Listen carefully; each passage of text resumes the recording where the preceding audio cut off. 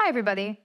My name is Marissa, and I have a bachelor's degree in mathematics with a minor in statistics. In today's lesson, I will discuss why chi-square goodness of fit tests are used, as well as how to conduct a 5-step hypothesis test for a chi-square goodness of fit test. Let's imagine that we are the dean of a small community college that has 4 programs: nursing, computer science, business, and healthcare administration. There are a total of 1,000 students that attend the college, and we want to know whether or not each program has an equal number of students in order to determine how much for the school's budget to spend on each program. In order to achieve this goal, we will conduct a chi-square goodness of fit test. A chi-square goodness of fit test is used to test if the categories of a categorical variable follow a certain distribution. Before we conduct our goodness of fit test, we must first determine our expected counts and our degrees of freedom.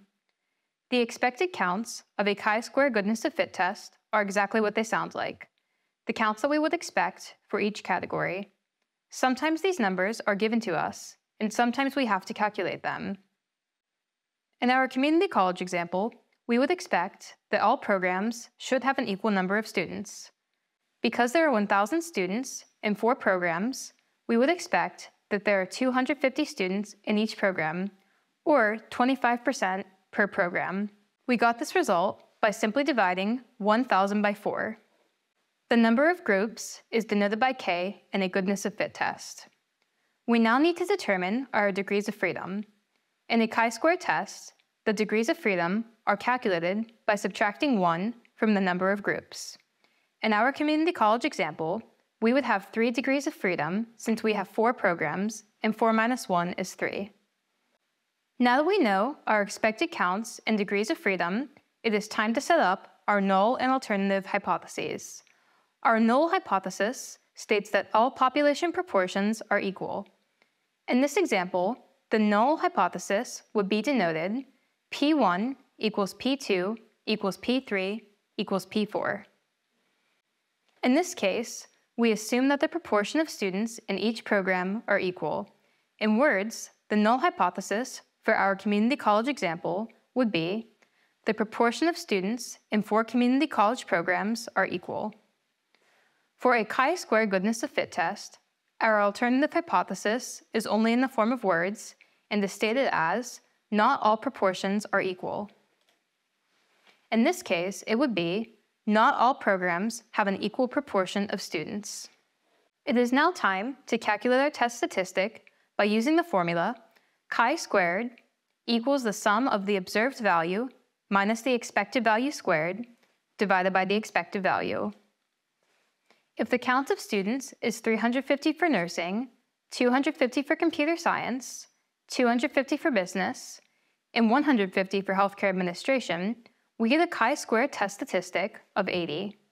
Once we obtain our test statistic, we must compare it to our critical value. In order to find our critical value, we will use a chi-square table. The rows in the chi-square table represent the degrees of freedom, and our columns represent our alpha level. Alpha represents the probability of rejecting our null hypothesis if it is true. Alpha is always assumed to be 0.05 unless specified otherwise. Chi-square goodness of fit tests are right-tailed, and we obtain the value of a right-tailed critical value by calculating the value of 1 minus alpha. Using the correct degrees of freedom in alpha, we obtain a right-tailed critical value of 7.815. Note that these tests are always right-tailed because in the calculation of a test statistic, we square our values, making it impossible to obtain negative values.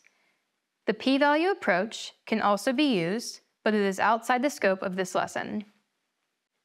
If the value of our test statistic is greater than our right-tailed critical value, we reject the null hypothesis.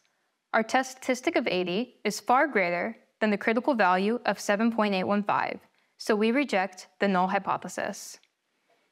Because we rejected the null hypothesis, we would phrase our conclusion as reject the null hypothesis. We can conclude that the proportion of students in each of the 4 programs are not equal. If we failed to reject the null hypothesis, we would say, fail to reject the null hypothesis. there is not enough evidence to support the claim that the proportion of students in each of the 4 programs are unequal. A mistake that some students make is accidentally dividing by the observed value rather than the expected when using the formula for a chi-square test statistic.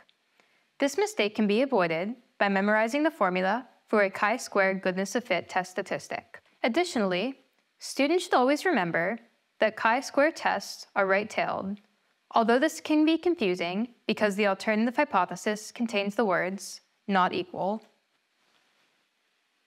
Great job, everyone! Today we learned about why we use goodness of fit tests. We also learned how to conduct a 5-step goodness of fit test. Thanks for watching, and please be sure to check out other videos about statistics lessons and applications here on Chegg. Have a fantastic day, and I'll see you next time.